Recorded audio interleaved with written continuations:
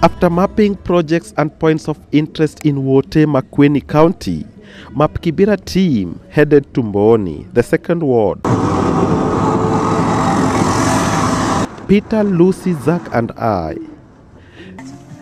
The road to Mbooni was not good enough.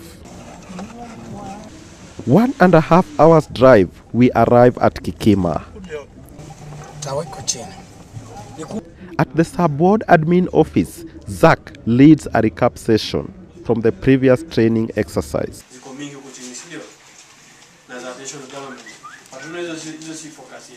Soon after, I follow Group 11. We take a Probox car towards the northwest mountain side in order to start from the farthest end. Going through the forests, moving from school to school, dam to dam. Sometimes it was easy, sometimes it was hard.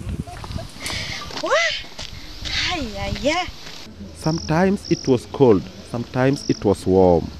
Sometimes we used the car.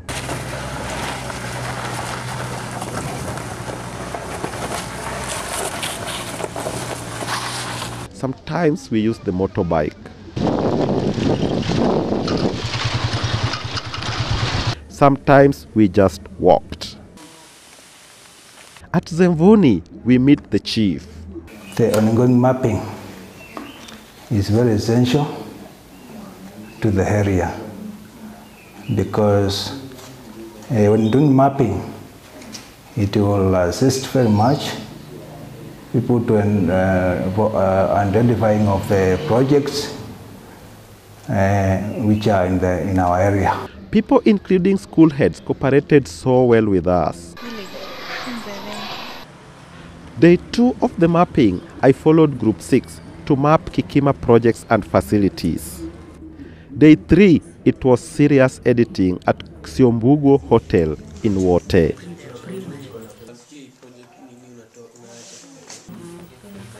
So I'm part of the Kibera team that's been conducting training on mapping and data collection generally.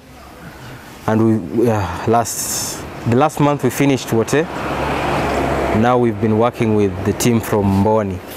The most interesting thing about Mbooni is that this time round things have been a bit organized compared to Wote, whereby there was a bit of duplication of data. When we were doing the data entry, there were so many errors that we had to correct.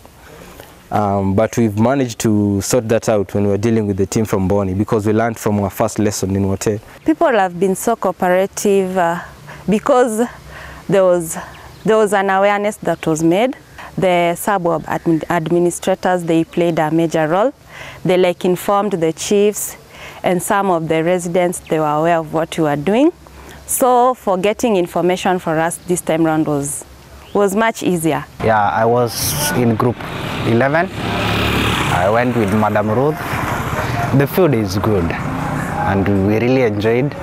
Although we came across some challenges which are obvious. The terrain in Mbooni is very steep. Some areas you go, they are steep, so climbing those hills is not easy.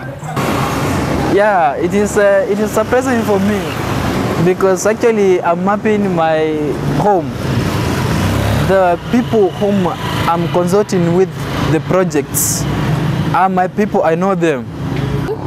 I've been able to learn how to use the GPS, how to use the HODK, and how to upload to OpenStreetMap and do some editing. The Mbooni and the Chunzaveni, I would like to congratulate them for taking the youths, especially the youths, to undertake the course, not the grown-ups, because the youths are the future of tomorrow. I just wish they would just map all the wards in Makueni, at least for us to be in a position to locate each project in every ward. It has been a nice experience, a nice opportunity, and given another chance and more training, we can do it better.